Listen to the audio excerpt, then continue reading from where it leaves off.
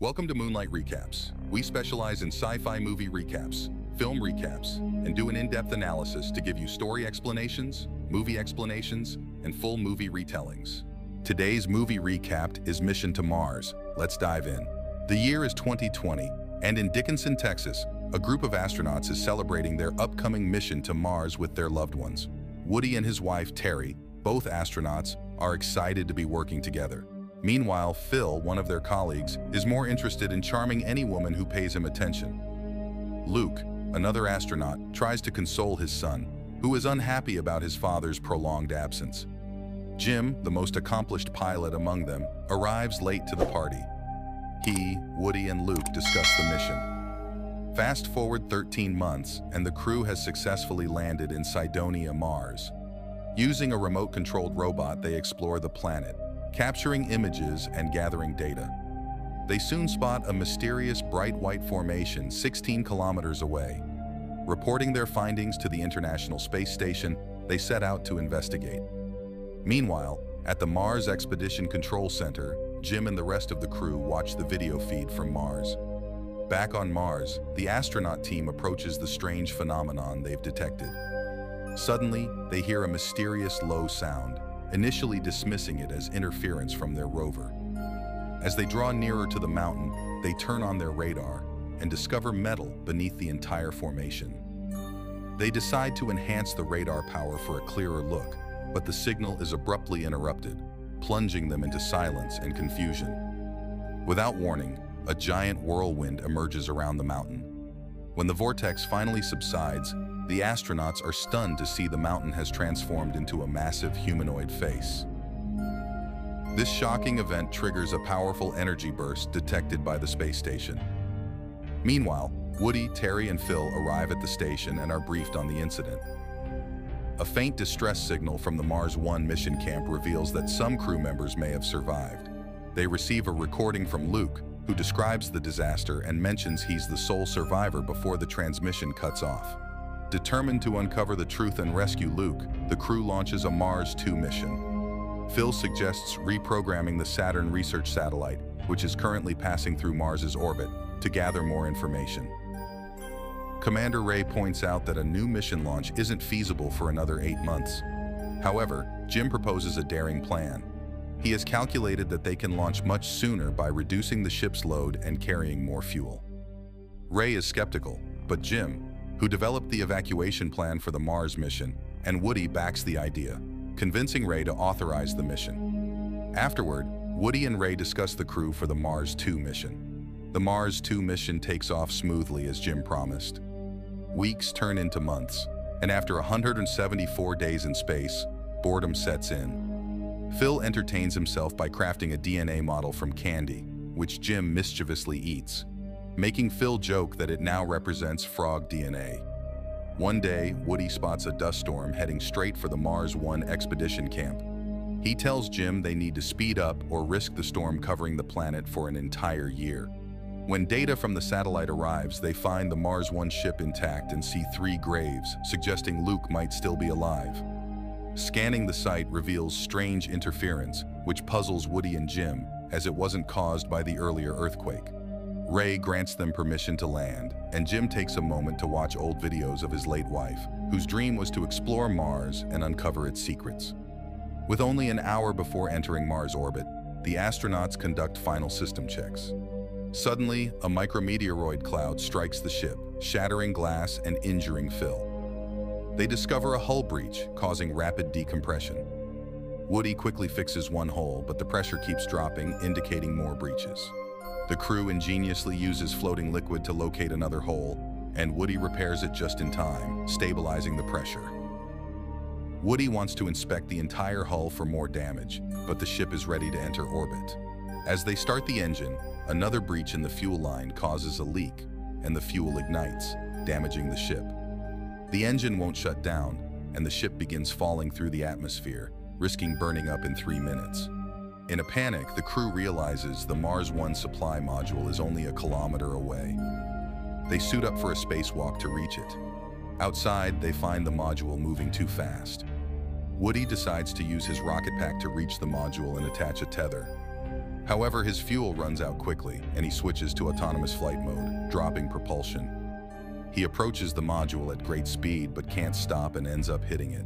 He secures the tether but is unable to grab on and flies past, continuing to fall toward Mars. The autonomous system shuts down, leaving him unable to change his flight course. The others want to fly after him, but Woody stops them, knowing the jetpacks don't have enough power to fly there and back. The rest of the crew gets a foothold on the module. Terry, desperate to save her husband, disconnects her tether and launches her harpoon.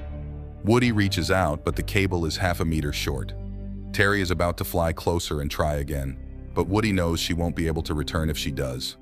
He tells her he loves her before taking off his helmet, instantly dying. Terry is on the edge of a breakdown, but Jim helps her calm down. Meanwhile, the space station stops receiving signals from Mars 2, and the staff thinks the crew hasn't survived. Suddenly, they receive data that the supply module in orbit has landed on Mars. Ray realizes that only Jim is capable of such a maneuver. Moments later, the remaining crew arrives on Mars. They retrieve the previous team's national flag and go looking for the first expedition ship, taking new motherboards to replace the burned ones. They find the ship and begin exploring it for clues. Jim goes into the greenhouse and notices that someone has been there all this time because the instruments are on and the plants are alive. Suddenly, he is attacked by Luke, who thinks Jim is a hallucination. Jim talks about his family and old memories, helping Luke snap out of it. Luke cries with happiness when he realizes his friends are there to rescue him, but becomes somber when they tell him about Woody. The team asks Luke what happened, but he only repeats that something burst from the top of the mountain and obliterated everyone. Luke believes he survived for a reason, as if he had been chosen to solve the mystery. He takes the crew to see the burial sites. Jim notices a huge storm in the distance about to cover the entire planet.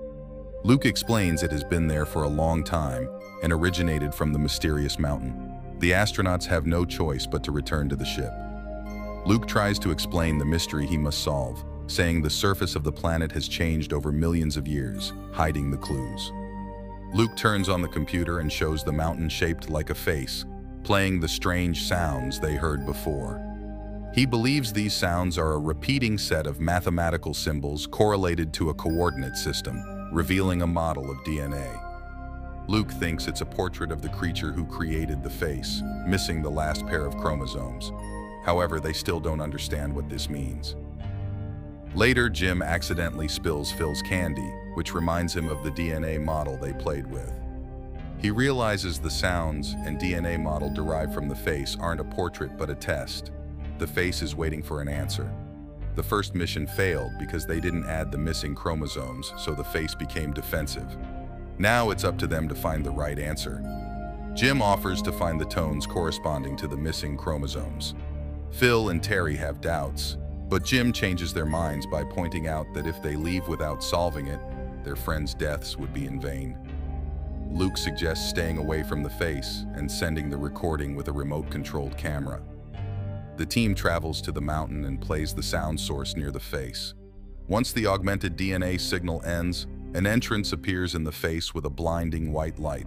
The astronauts assume it's an invitation, so Jim, Terry, and Luke go to the face while Phil stays on the ship with orders to leave at the appointed time even if they don't return. Inside the white-walled room, the entrance closes behind them, cutting off communication with Phil, trapping them. Jim removes his glove and confirms there is an Earth-like atmosphere, so the astronauts remove their helmets. An airlock opens behind them, leading to a dark room with a projection of the solar system. A hologram of a Martian appears, revealing the secret of the origin of life on Earth. In the distant past, Mars was like Earth, but a giant asteroid destroyed its ecosystem. The Martians went to another galaxy, but one ship was sent to Earth with their DNA, which evolved into life on our planet. This means the Martians gave life to all mankind. After watching the story, Jim, Luke, Terry, and the Martian hologram hold hands around a projection of Earth, which disappears, replaced by a white circle. The Martian leaves and communication with Phil is restored. He reports the storm is intensifying and could soon overwhelm the ship. The team realizes a ship will fly out of the face, and the countdown has begun, so they need to hurry. Terry and Luke rush to the exit, but Jim refuses to leave. He believes the invitation is for him to explore space in the Martian ship, as his wife would have wanted. Luke and Terry respect his decision, saying a final goodbye before rushing outside. The storm is about to overtake their ship, blocking communications again. Phil feels frustrated, but waits as long as possible. Just as he prepares to take off, Luke and Terry cross the storm and arrive at the ship at the last second. The trio leaves safely together. Meanwhile, Jim steps into the white circle and finds himself in a transparent capsule that rises rapidly into the Martian spaceship. He panics when the capsule fills with water but realizes he can breathe. All the best moments of his life flash before his eyes, leaving him happy and ready for the new journey. The entire Martian face transforms into a pillar of fire, and the ship carrying Jim rises, taking him into infinity and beyond. The rest of the crew watches from their ship, wishing Jim the best on his extraordinary journey. This is where the movie ends. Thanks for watching, and don't forget to subscribe to our channel for more amazing recaps.